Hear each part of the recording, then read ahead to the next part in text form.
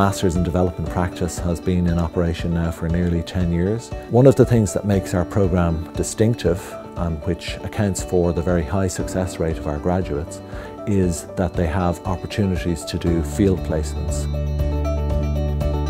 I loved the fact that there were 4 field placements integrated into the programme, 2 of them in Ireland and 2 of them in developing countries. I cannot find words to express how excited I was and the people that I met through these placements and the learnings that came out of it.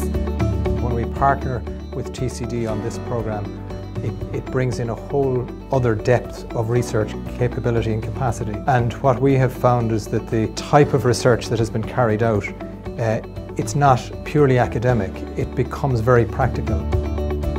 The programme is structured to ensure that we can prepare and support students who will want to enter the field as professional development practitioners, but also those who may want to continue on with their engagement in research and a wide variety of international development activities.